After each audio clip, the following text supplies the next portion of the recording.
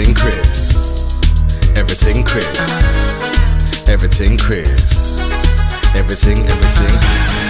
Everything Chris. Everything Chris. Everything Chris. Everything, everything Chris.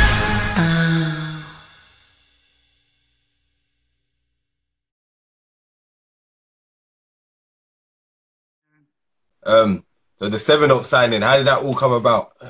And what made you choose Sevenoaks? So I've known Len for since I was maybe 14, I think. I've known Len, and he's coached me before. I think when I was under 20s, it was either under 20s or under 18s, with England. And when I came back from Toledo the first time, so I came back and I came with an injury. So I was deciding whether I was going to have surgery or not. And I went to the game. They were playing at O2, and it was Sevenoaks against Nottingham, I think. Yeah.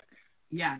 And he told me, he's like, oh, like, we need to talk, and if you're staying, like, we just, general conversation. He's like, what are you doing next year? So I had already decided I was going to go to Nottingham because I was going to have the surgery, and I wanted to do my master's up there because they have a good business school. So I'd already decided I wanted to go to Nottingham, but I always had in the back of my mind that after my master's, I was going to see maybe like what I wanted to do, and but Sevenoaks would always be a place that I would go, like, because it's closer to home, and I just kind of I've always loved like their culture. It's always been like quite a family. It was like kind of similar to Haringey in that like it's a very like close-knit club. Like everyone is very close. So if I was going to play for anyone, it would be like Sevenoaks. So when I had the surgery coming back, my first year out of college, I just it was hard for me in that I wasn't playing as well. I was trying to just find myself again as a player. And there were a lot of things I was doing, coming off my college career. I think I was playing kind of my best basketball.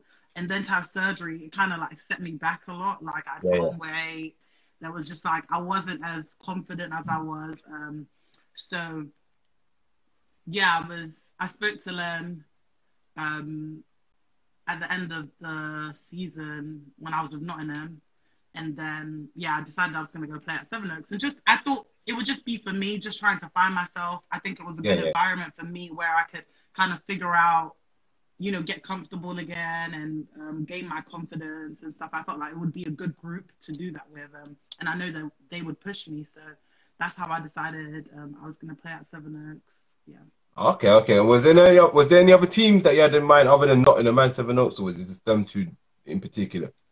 So I know I was talking to Newcastle at the time. But yeah, it is far for me, and Oakland.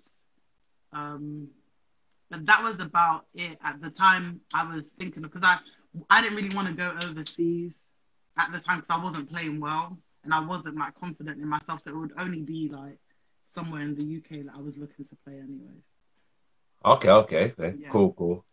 And then, going into Sevenoaks, you're going into a winning culture and some success there. So talk to us about playing with the vets of the likes of T and Cat. How did they help you add value to your progress? They're just, I don't even know words to explain. Like, because I feel like they're two different, like, they're two of the same people, but they're different in that, Cat, it's like she's vocal, whereas I feel like with T, she only has to say like one thing to me and I get it. Whereas Cat is really intense, but it like that fires you up. But T is she says the little things and it's just they mean a lot. Like she doesn't say too much, if that makes sense. So playing with them has just been amazing in that I feel they just allow me to be me, and like I don't know, we just bounce off each other so well.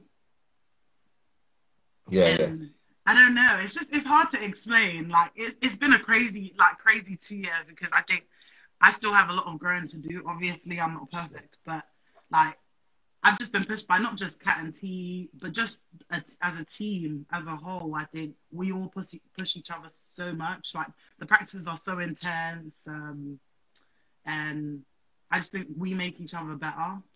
Yeah, yeah. So yeah, it's been amazing playing with Cat and T though.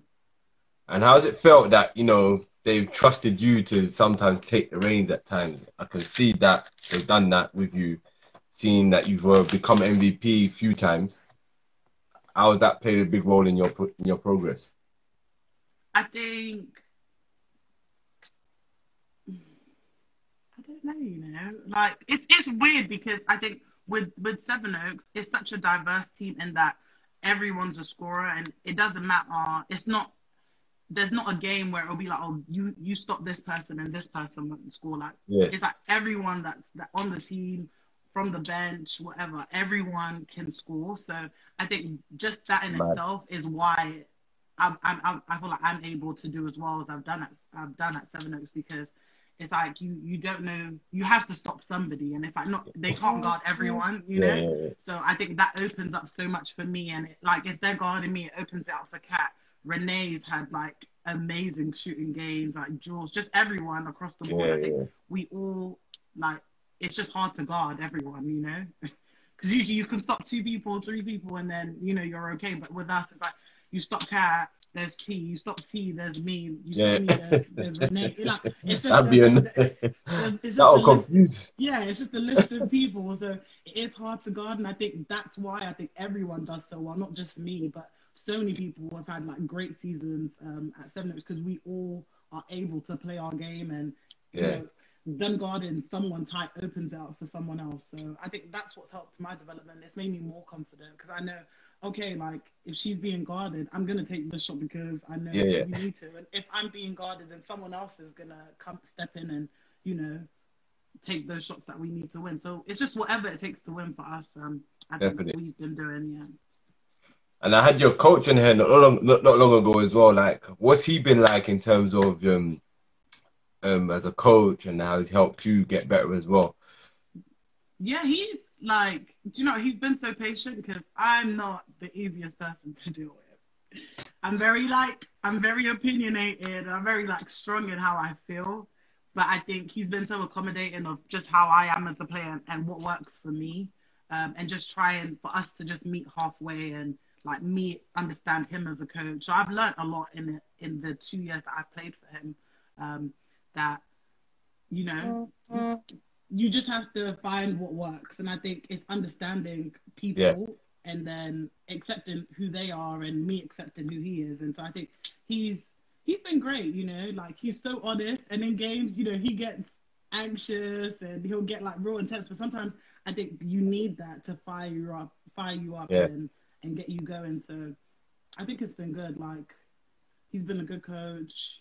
Yeah, just pushing us, you know. He never really wants us to relax. You know, some coaches, you know, like some coaches may just be on the sidelines and they're quiet, but he's never quiet. He's always vocal. And if he feels like we're relaxing a bit, like he wants you to always go 100%.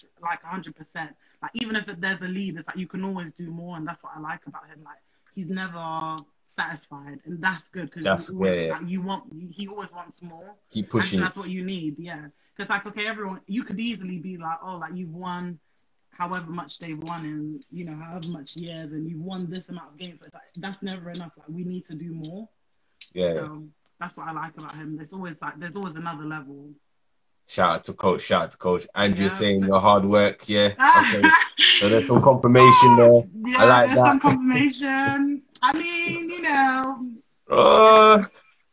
it's not easy to deal with me, but I am. Everything